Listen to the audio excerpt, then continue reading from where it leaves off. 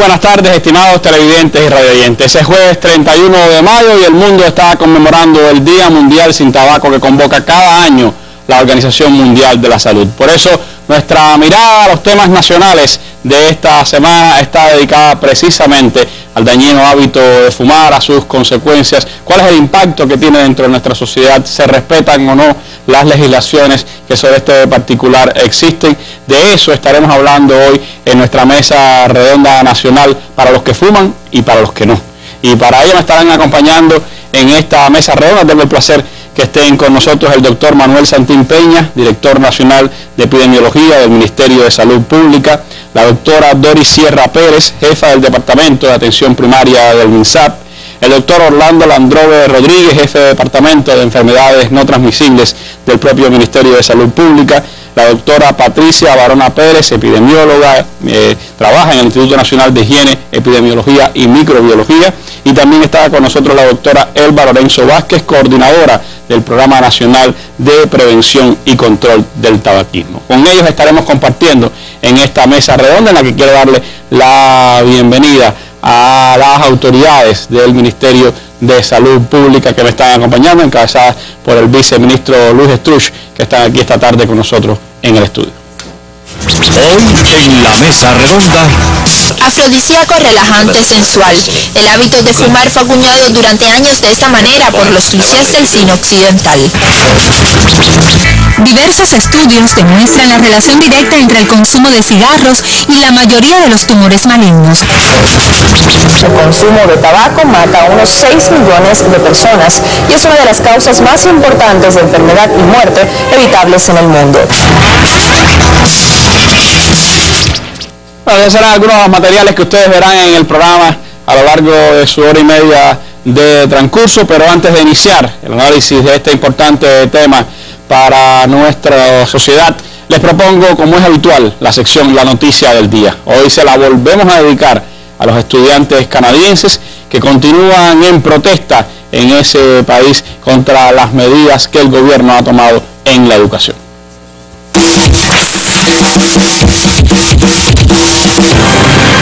En Canadá, las protestas de Montreal contra el aumento de la matrícula universitaria se han extendido a Toronto. Los manifestantes se han congregado en Toronto, donde han expresado su solidaridad con los estudiantes de Quebec. Los congregados han mostrado su indignación por la subida de las matrículas. Las manifestaciones estudiantiles, iniciadas desde hace más de 100 días, asimismo rechazan la ley de emergencia promulgada por las autoridades de Quebec, que impone estrictos límites al derecho de manifestación.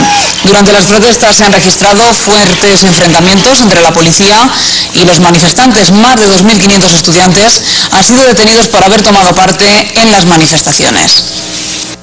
Bueno, son las noticias que están llegando desde Canadá. Ya llevan más de un mes estos estudiantes en protesta y es parte de esa situación que la crisis económica pues ha acentuado en una buena parte de los países del primer mundo. Recordemos las protestas también de los estudiantes en España, en el Reino Unido y en otros países occidentales como consecuencia de los recortes en la educación y las altas tasas de matrículas que se le han impuesto a esos estudiantes. Comenzamos así el análisis de nuestra mesa redonda de hoy. Entremos entonces en el tema que nos convoca, el dañino hábito de fumar y su impacto en nuestra sociedad.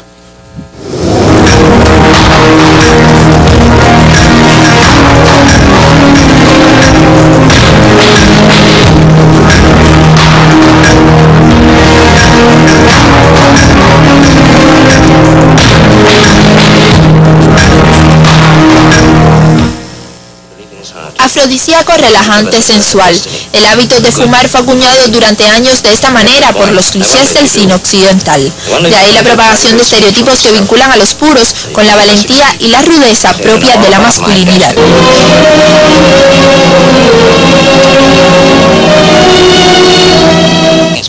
Pero en el contexto actual, con el desarrollo tecnológico y el avance de la ciencia, los investigadores develan cómo el hábito de fumar contribuye a la segunda causa de muerte en el mundo, el cáncer de pulmón. En Cuba, en el 2005, se emitió una resolución que prohíbe fumar en cualquier instalación de la salud pública.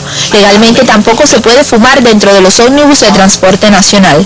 Algunos ministerios, como el de Educación y Comercio Exterior, extendieron la prohibición a todas sus instancias. Estas disposiciones legales no son arbitrarias, responden a hechos concretos. El cigarrillo es el único hábito que causa la muerte a la mitad de sus consumidores crónicos. Y según estadísticas mundiales, el 79% de los tipos de cáncer que afectan a la mujer se relacionan con el consumo de los mismos. Dejarse seducir entonces por estas imágenes puede llevar al fumador dependiente a un final anticipado. Así que es más aconsejable romper ese romance contraproducente antes de que las consecuencias para la salud sean irreversibles. Lisandra Sesto, Sistema Informativo de la Televisión Cubana. Bueno, un tema sin duda polémico en nuestra sociedad, un tema que también incita al análisis y a pensar cómo debemos enfrentarlo de conjunto como sociedad. Un asunto para el que también hemos recibido las opiniones de ustedes, nuestros televidentes y radioyentes, a través de la línea telefónica o del correo electrónico, muchas de ellas coincidentes, algunas las daremos a conocer en esta mesa redonda. Todas, por supuesto, las hemos puesto en manos de las autoridades del Ministerio de Salud Pública. Pero ¿cómo se está manifestando este fenómeno a las alturas del siglo XXI, tanto en el mundo como en Cuba? Sobre eso creo que debemos comenzar hablando en esta mesa redonda, y lo hacemos con el doctor Orlando Landrove, como decíamos, el jefe del Departamento de Enfermedades No Transmisibles del Ministerio de Salud Pública. Doctor Landrove, ¿qué alcance tiene a nivel mundial realmente el hábito de fumar, y en nuestra sociedad, en Cuba, en este momento, cómo se está manifestando y qué incidencia tiene el tabaquismo en la creciente manifestación de cáncer, de enfermedades de cáncer y de otro tipo de enfermedades en nuestro país? Buenas tardes, Randy, buenas tardes a la teleaudiencia. El tema, desde una perspectiva de la salud pública, consideramos que es un flagelo que azota a la humanidad, y es muy importante lo que ha señalado, porque realmente comporta la principal carga de enfermedad y muerte y discapacidad en el mundo.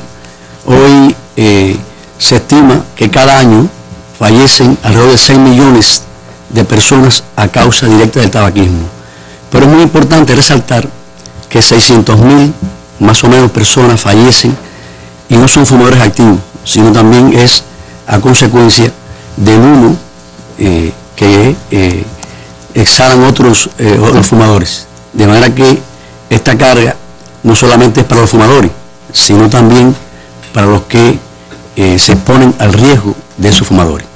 Es importante destacar cómo en nuestro país la prevalencia de fumadores es muy alta también, las consecuencias son muy importantes y hay una carga importante de mortalidad. En alrededor de 67% de la mortalidad en Cuba se produce por 4 causas principales cardiovasculares: el cáncer, las enfermedades respiratorias de las vías inferiores crónicas y la diabetes, y alrededor de 67% también está presente el tabaquismo, que influye alrededor de directamente con una alta contribución. En nuestro país, en el año 2009, en estudios que se han realizado, se estimó que alrededor de 15.000 muertes, del total de muertes que ocurren, están asociadas directamente al tabaquismo. Eso es alrededor del 18% de la mortalidad para ese año. Una cifra significativa. Una cifra significativa, realmente. Hay evidencias importantes asociadas al tema del tabaquismo en relación con las enfermedades que produce, y a veces se asocia solamente al cáncer. No es tan así. Alrededor, como se ha planteado, entre el 80 y 90% del cáncer de pulmón, que es la primera causa de cáncer en Cuba, produce alrededor de 5.000 fallecidos, está asociado directamente al tabaquismo. Pero también en enfermedades cardiovasculares, y específicamente en el infarto, es alrededor del 20 al 25%. Y produce también, por supuesto, está asociado a otros tipos de enfermedades, otras enfermedades, donde también tiene una alta influencia. No solamente otras enfermedades cardiovasculares, también diversos tipos de cáncer están asociados a la mortalidad atribuida al tabaquismo. La incidencia de esas enfermedades, doctor, es creciente en la sociedad nuestra, porque ha cambiado realmente los patrones de enfermedad de nuestra sociedad. Por lo tanto, si el tabaquismo está incidiendo de manera significativa en esas enfermedades, se está convirtiendo en un problema de salud de primera prioridad para el país. Desde luego que sí. Eso es una consideración muy acertada, porque realmente la carga de enfermedad de nuestro país es importante y está relacionada también con el envejecimiento. Y el efecto del tabaquismo tiene mucho que ver con el tiempo en que el individuo es capaz de fumar. Si vive más, por supuesto, el riesgo de enfermar también está presente. Es importante destacar que la gran mayoría de los ingresos que se producen por descompensaciones de estas principales causas de muerte en nuestros hospitales están asociadas precisamente a estas enfermedades, principales enfermedades. Por tanto, genera un costo económico muy importante. Genera también una pérdida de productividad asociada no solamente a la mortalidad prematura, sino al periodo de descompensaciones que producen estas enfermedades en individuos jóvenes que están trabajando en la masa crítica de trabajadores. De manera que es muy importante tener en cuenta esta situación. Por supuesto que esto requiere un abordaje desde las etapas tempranas de la vida.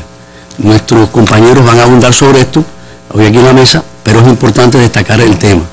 Es importante destacar también el tema de que un grupo importante de los servicios de urgencia, donde acuden estos pacientes, por supuesto esta demanda está asociada también a este periodo de compensaciones producidos asociados al tabaquismo. Es un tema que realmente la sociedad debe enfrentar con toda la integralidad de las medidas que demandan. Y por supuesto vamos a abundar en el transcurso de la mesa sobre estos aspectos. Hay muchas opiniones que tienen que ver precisamente sobre esa presencia del hábito de fumar en edades tempranas en nuestra sociedad, y también el hecho de que la afección no solo está para quienes fuman, sino también para los no fumadores y que se exponen al humo del cigarro o del tabaco. Hay varias personas que hablan sobre estos temas, pero yo les propongo ver un material que preparó la periodista Nurka Damari para después continuar hablando con nuestros panelistas. La adicción al tabaco, según estudios realizados, se adquiere generalmente en la etapa juvenil por responder a patrones machistas y a las exigencias del grupo al que pertenecen jóvenes y adolescentes. En nuestro país, los muchachos comienzan a fumar en la pubertad, pero sobre todo por debajo de los 15 años, incluso a los 12 años, 11 años, ya están adquiriendo esta adicción. Hoy día, enfoques de salud prefieren identificar al llamado hábito de fumar como una adicción. La penetración de la nicotina, componente que tiene el tabaco en las células del organismo, van creando poco a poco la necesidad de que vuelva a entrar, como sucede con las drogas, como sucede con el alcohol, con otros elementos que provocan adicción. Eso sucede con el tabaco. La nicotina crea esa necesidad de volverla a ingerir, de que vuelva a entrar a la célula, y esa es la adicción tabáquica o el hábito de fumar, como le decimos normalmente a la población. Especialistas afirman que la percepción de riesgo sobre los efectos del tabaquismo es baja en la sociedad, pues sus consecuencias negativas no se aprecian de inmediato y solo aparecen en el tiempo. Con la adicción tabáquica están las del aparato respiratorio. También hay a nivel digestivo, o sea, la úlcera gástrica también hay un componente que tiene que ver el tabaco, la gastritis. El uso del tabaco exacerba la gastritis, aunque hayan sido por otras causas.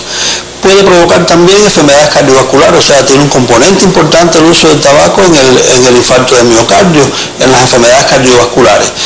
Pero a nivel de todos los órganos tiene que ver con el cáncer, o sea, es el cáncer la principal enfermedad que tiene que ver con el tabaco, o es el tabaco una de las principales causas de producción de cáncer en nuestro organismo y en nuestro país.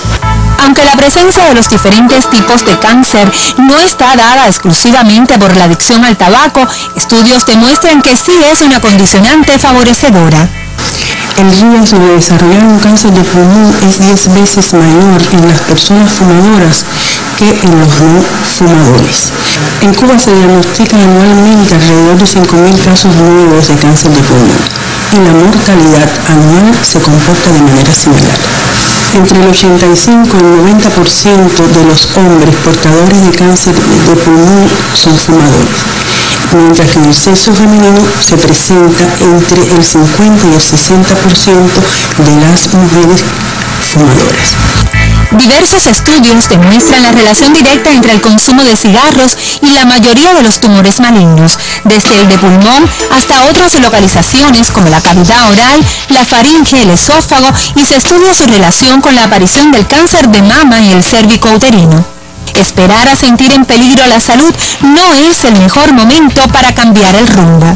Llegué un día a mi casa y dije, no fumo más, dejé la cajetilla de cigarro, pero parece que el mal ya estaba penetrado dentro de mí. Y entonces ahí empezó la gran tragedia que, bueno, hasta ahora he llegado, ya llevo 5 ciclos de tratamiento. Creo que voy por buen camino. Pienso que me pueda curar. Ya a los jóvenes les diría que trataran por todos los medios de no fumar, que trataran de mantenerse lo más lejos del vicio. Optar por no fumar es una decisión personal a la mano de todos. Es elegir por la calidad de vida o por la vida misma. Mirka Damaris, Sistema Informativo de la Televisión Cubana. Bueno, sin duda decíamos que el tema es bien polémico. Está el impacto directo, pero está el hábito, el consumo de cigarrillos que permanece en nuestra sociedad. Y hay muchas opiniones de nuestros televidentes que hablan de la necesidad de actuar con más presteza en este ámbito y también de actuar con quienes deben dar el ejemplo. Hay muchas opiniones. Por ejemplo, está la Valeria González de Bauta, que dice que fue fumadora durante 2 años y por esa causa tuvo una obstrucción respiratoria y se ha tenido que operar varias veces de las varices. Dice que es sumamente importante que las personas que prohíben fumar den el ejemplo. Francisco Pérez, también de Bauta, dice que él es fumador pasivo y dice que a causa de esa pasividad le ha dado un infarto por obstrucción en las vías respiratorias. Hay áreas de no fumar, dice, por ejemplo, en las consultas de los hospitales. Hay pacientes, hay doctores, hay enfermeros que fuman en los lugares cerrados con aire acondicionado. También hay personas que fuman en las áreas escolares, en los lugares donde hay niños pequeños. Se deben tomar medidas contra las irresponsabilidades en nuestra sociedad. Marcelo Gómez Rosales de Camagüey dice, se debe educar partiendo por el ejemplo. Los padres fuman, los maestros fuman, los doctores fuman, e incluso en ocasiones, dice, hasta dentro de los lugares, las escuelas o las consultas. Los medios tienen varios spots donde anuncian el mal hábito de fumar, pero en las series cubanas y en las novelas salen personas fumando en cualquier lugar. Se debe tener esto un poquito más en cuenta. También está la opinión de Daniel Toro de Playa, quien dice que fue fumador durante muchos años y por esta causa tuvo un infarto cerebral. Exhorta, dice, a todos los fumadores que intenten dejar el vicio. El cuerpo lo agradece y el cambio es fenomenal. Son diversas opiniones, pero todo esto me lleva a preguntarle a la doctora Patricia Barona, especialista del Instituto Nacional de Higiene, Epidemiología y Microbiología. En su opinión, doctora, fumar, ¿qué cosa es? ¿Es un hábito? ¿Es una adicción? ¿Es una enfermedad? ¿Por qué siendo un hábito nocivo o una expresión nociva de nuestra personalidad, las personas insisten en fumar? ¿Qué es lo que los lleva a mantener ese hábito? Bueno, muy buenas tardes, Randy, y también a todos los compañeros que están compartiendo con nosotros esta mesa que me parece muy importante.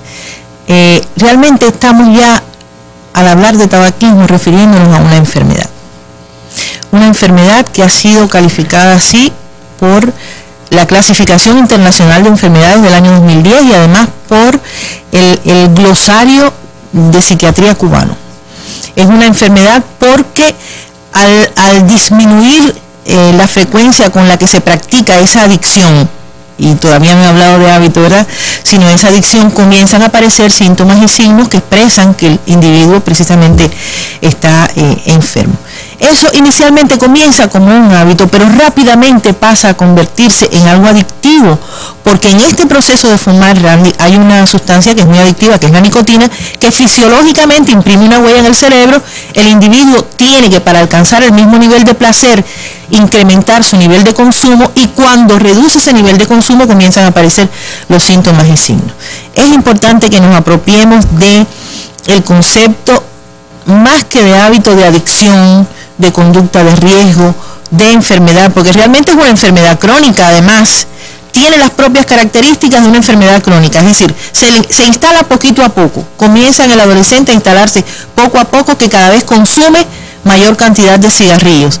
Requiere, para después abandonar la adicción, un tratamiento a largo plazo, es decir, hay que tratarla como tal, y así debe reconocerla el fumador, y así debemos reconocerla también los médicos para poder abordarla con mayor efectividad. En este caso que estamos hablando, doctora, ¿cómo poder realmente entender que aún con todo lo que se plantea, con todo lo que se explica, con la manera en que abordamos incluso en los medios de comunicación el impacto que tiene esta enfermedad, se mantiene como un hábito? ¿Cómo entender eso en el aspecto psíquico, en el aspecto moral? ¿Cómo trabajar de una manera que para la persona sea una urgencia realmente enfrentar este tema? Una pregunta bien compleja. En primer lugar, decirte que hay un componente fisiológico, con los propios componentes que tiene el humo del tabaco. Es decir, se establece una conexión cigarro-individuo desde el punto de vista fisiológico que no se puede obviar, con la presencia de esta sustancia que es adictiva. Pero además en nuestro contexto, Randy, hay un elemento cultural que está muy asociado a permitir esta conducta de riesgo entre nosotros, y eso también hay que tenerlo en cuenta a la hora de intervenir. El otro elemento que no se puede dejar, no se puede poner al margen, es la necesidad imperiosa de constantemente educar. Es decir, hay dos elementos que en los países que han tenido las mejores experiencias han hecho que se reduzca la prevalencia, que las personas vayan comprendiendo poco a poco, pero si no han comprendido del todo, al menos no practiquen esa conducta. En primer lugar, la información, la comunicación, la educación, el ejemplo modélico de médicos, de enfermeras, de trabajadores de la salud y de profesores. Pero por otro lugar también las regulaciones, las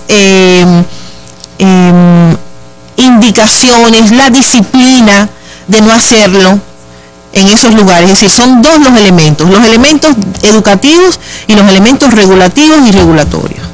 Gracias, doctora, por su opinión. Un espacio en televisión para informar. Lo que se está buscando con los precios que no tienen subsidio es en primer lugar dar esta opción a la población. En el mundo ahora no se puede enfrentar si no es cooperadamente en las diferentes regiones. Para orientar. Que se conocen bien los casos y que se puede explicar en cada uno de ellos por qué se le otorga el subsidio o por qué no se le otorga el subsidio. Para estas personas se otorgan financiamientos a partir de 3.000 pesos. Para analizar aciertos y errores. Todo lo que se produce iba directamente al programa La Vivienda y no había esa exigencia con la calidad. Para que su opinión se escuche. Abilio Santana, de Santiago de Cuba, dice que solicitó un crédito y se lo denegaron por no tener codeudores. Temas nacionales los jueves en la Mesa Redonda.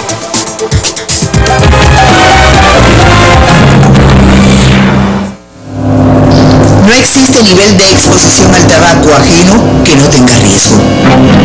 Los niños expuestos al humo del cigarro corren más riesgos de enfermarse de bronquitis, neumonía, infecciones del oído.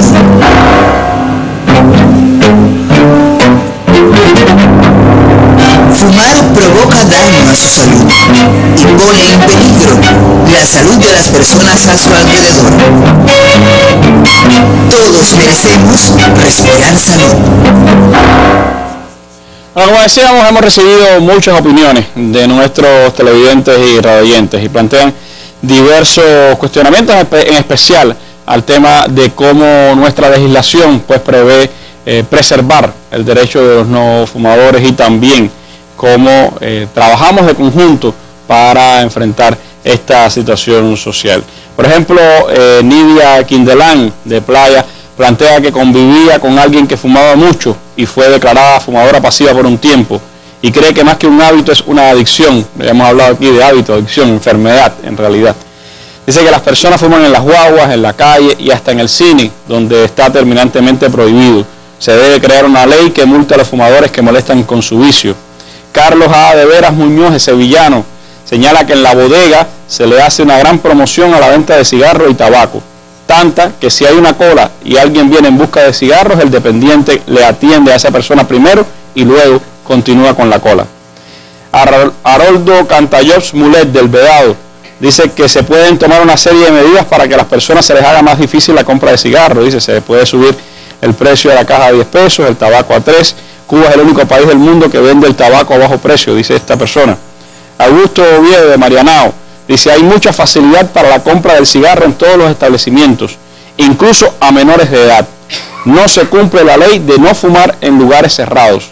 Se debe hablar más acerca de los casos de enfermos por cáncer y otras enfermedades. La Federación, la Juventud, la Dirección de los Centros de Trabajo y Estudio deben trabajar en base a un aire más puro y con menos fumadores. Y también está la opinión, por ejemplo, de Joel Torres, que dice que aunque no es fumador activo, se considera un fumador pasivo muy activo, pues está rodeado de fumadores. En su casa nadie fuma ni permitimos que los visitantes lo hagan, dice, pero de la puerta hacia afuera la cosa es otra. Las regulaciones existen, pero se violan impunemente. En los centros de trabajo, a pesar de las señalizaciones, las personas fuman. En los lugares públicos se fuma. En los ómnibus se fuma, incluyendo los choferes. No importa que se señalice. Eso no es indicativo de prohibición para los fumadores. Si usted reclama su derecho, es a usted el que le recriminan, critican e incluso hasta llegan a ofender. Algún día, dice, podré visitar un lugar público donde se respete mi condición de no fumador. ¿Ese día llegará primero o lo hará el cáncer? Se pregunta Joel Torres en esta opinión para nuestra mesa redonda. El tema de las legislaciones, de las regulaciones, de cómo se cumplen o no en el país, por supuesto, también está en nuestro ámbito de la mesa redonda. Pero antes me gustaría hablar con la doctora Doris Sierra, jefe del Departamento de Atención Primaria del Ministerio de Salud Pública, a partir precisamente de este hecho, de que consideramos que el tabaquismo es ya una enfermedad. Por lo tanto, el sistema de salud pues necesita atender este problema de salud. Leí ahora mismo, por ejemplo, que Paraguay, se hablaba del tema económico. Bueno, Paraguay está señalando hoy que está invirtiendo alrededor de 120 millones de dólares al año en tratamientos de afecciones derivadas del consumo de tabaco. Y esas cifras en mayor o menor proporción se repiten en otros países latinoamericanos, según se daba a conocer a raíz de esta celebración del Día Mundial contra el Tabaquismo de la Organización Mundial de la Salud. ¿Cómo nuestro sistema de salud enfrenta este tipo de enfermedad? ¿Cómo nuestro sistema primario, sobre todo, trabaja en la educación, en la prevención de este tipo de conductas? ¿Qué puede hacer una persona que quiera dejar de fumar? ¿Cómo puede recibir la ayuda de nuestros especialistas? Sí, buenas tardes, Randy. Precisamente el Ministerio de Salud Pública tiene muy bien establecida la estrategia de lucha y enfrentamiento al tabaquismo. Y esto ocurre desde el consultorio médico de familia, que es la puerta de entrada al sistema.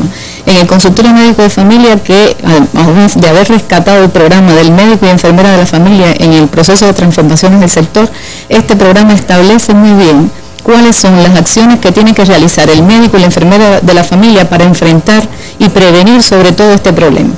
Su función fundamental está precisamente en la labor de prevención que tiene que realizar a nivel de su comunidad, un abordaje tanto para el individuo, la familia y el resto de la comunidad, pero no solo desde el contexto del consultorio, tiene que salir y abordar su comunidad en todos los espacios que tenga enclavados en su comunidad. Tiene que realizar relaciones estrechas con otros sectores, como por ejemplo educación. Aquí se hablaba de la necesidad de una educación en edades tempranas, por eso tiene que trasladarse también a esos centros educacionales para poder fomentar actitudes y conductas saludables y evitar sobre todo la iniciación de esta conducta de riesgo. Leía hoy en algunas informaciones que daba la Agencia de Información Nacional que incluso hay un cálculo de que alrededor de un 10% de los estudiantes de secundaria básica han fumado, han estado practicando la actividad. Nos dice que el 10% de los jóvenes de secundaria básica fuman. Y aunque la isla se reduce la prevalencia global, esta está aumentando en los grupos de 15 a 16 años y 17 a 19, es decir, que las edades tempranas están teniendo una incidencia importante. Así mismo es. La mayor cantidad de fumadores comienzan a fumar en edades tempranas, antes de los 20 años. Por eso es necesario abordar este grupo de riesgo precisamente para evitar la iniciación. Y por eso es la estrecha relación que hay que hacer en estos lugares para la educación temprana y poder fomentar conductas saludables. Tiene que también establecer esta educación en centros laborales, o sea, en todos los espacios de su comunidad. Por eso es importante la labor educativa de ese médico y de esa enfermera de la familia. En el consultorio médico de familia también a través del programa dispensariza a estos pacientes. Como ya se dijo, es una enfermedad y dispensariza al paciente con tabaquismo en el grupo 3, que es el grupo de enfermos. Ya aquí se ha tratado anteriormente qué cosa es la dispensarización, que es el proceso que utilizan los médicos y la enfermera de la familia para brindar la atención médica. Bueno, en el caso del tabaquismo se dispensariza en el grupo 3 como paciente enfermo, al paciente que es fumador, activo o no, o sea, tabaquismo típico o tabaquismo en abstinencia. Pero también clasifica en el grupo 2, que son los pacientes con riesgo, a los pacientes que son fumadores pasivos, o sea, que tienen alguna exposición que conviven con fumadores. Exacto, y tienen un riesgo incrementado de también padecer enfermedades provocadas por la exposición al humo del tabaco. Por eso es importante abordar estos dos grupos de riesgo de una manera integral, con un enfoque clínico, epidemiológico y social. Este médico de familia establece una estrategia que es la llamada la estrategia de las 3A, que consiste, o sea, las 3A son averiguar, animar y asesorar, precisamente con un enfoque integral tanto al individuo y la familia, con un enfoque de género también, que es importante diferenciar las acciones del tabaquismo en la mujer y en el hombre, y clasifica a este paciente en fumador activo y fumador no activo, y establece una serie de frecuencias de evaluación en función de lo que identifique en los riesgos o daños que ya están establecidos en ese individuo y en esa familia.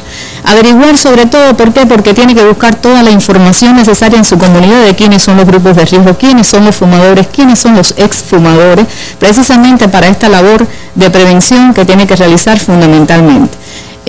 ¿Animar en qué? Bueno, en estimular a que los pacientes decidan abandonar esta conducta de riesgo o la no iniciación en el caso del paciente que no es fumador.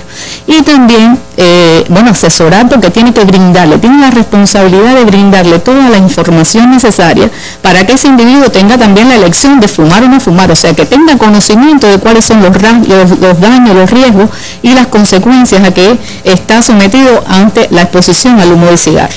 Asesorar también a ese individuo y a esa familia en la necesidad que tiene de defender los espacios libres de humo. ¿Por qué yo soy un individuo no fumador? ¿Por qué tengo que soportar que en mi propia vivienda, en mi centro laboral, en lugares cerrados públicos, fumen y me expongan a mí a un riesgo o a la posibilidad de desarrollar alguna enfermedad por la exposición al humo del tabaco? O sea, son acciones que tiene que realizar ese equipo básico de salud de forma incansable, constante, y que es bastante difícil, lo sabemos, pero que no podemos dejar de hacerlo.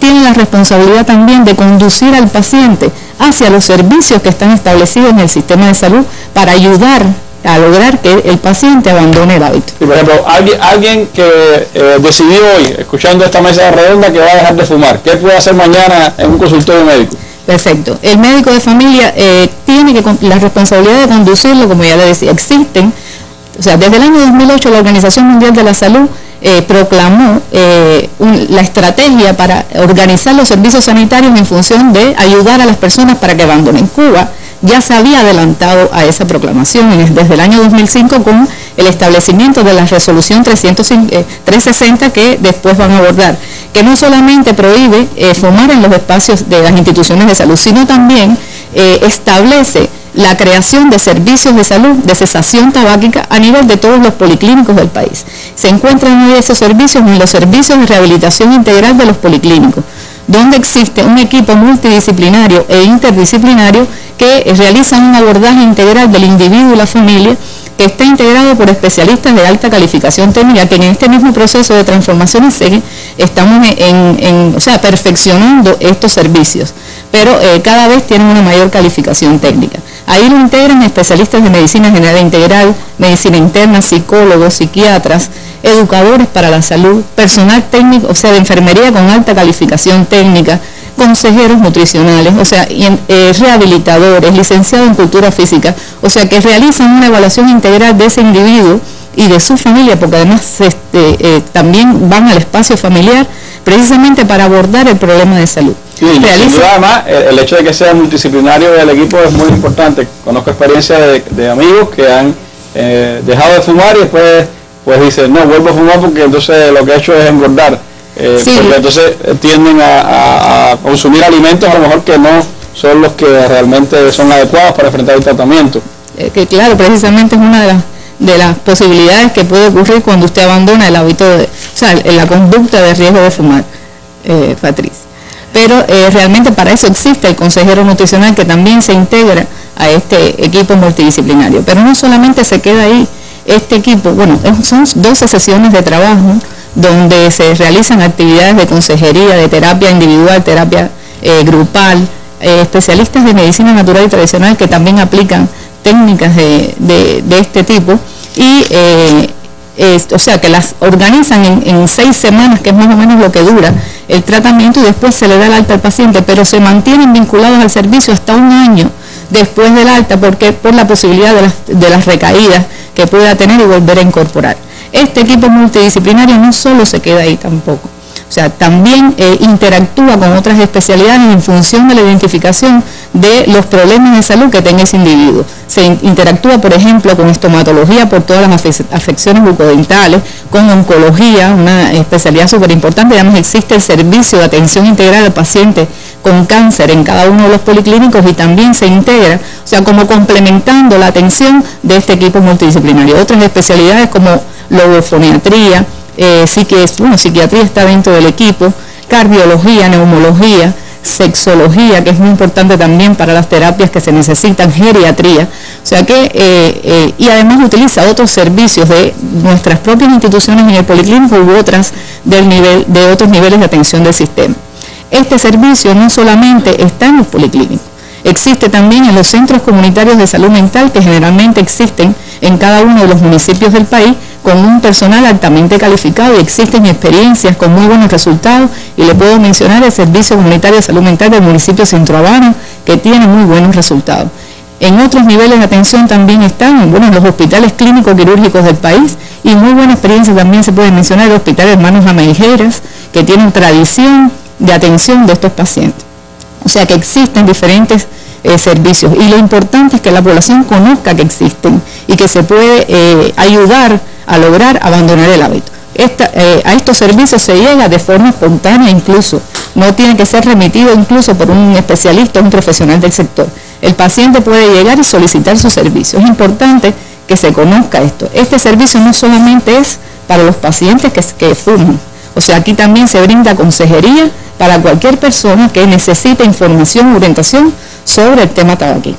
Y el otro servicio que también establece el sistema de salud es la línea de ayuda antidroga, que es la marcada el 103, que también brinda orientación e información del tema tabaquismo. Es decir, el 103 no solo para otras adicciones, sino también para el tema del tabaquismo. Hay quienes tienen grandes aspiraciones y legítimas aspiraciones, como este compañero que nos escribe, José Antonio, que dice que considera de vital importancia el tema que aborda hoy la Mesa Redonda, y felicita a la dirección del MINSAL por el trabajo preventivo que se realiza para enfrentar el tema del tabaquismo.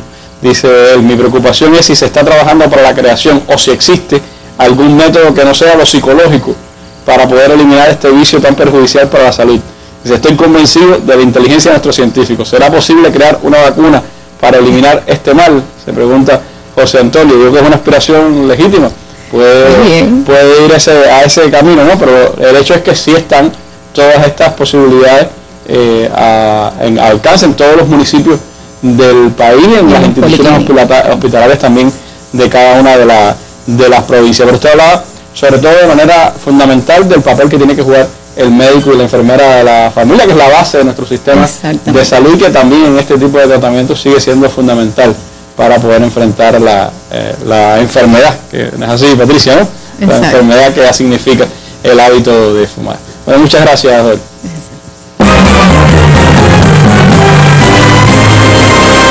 ¿Usted fuma? ¿Desde cuándo? Hace 20 años. ¿Y fuma en todas partes? Sí. ¿Su esposa también fuma?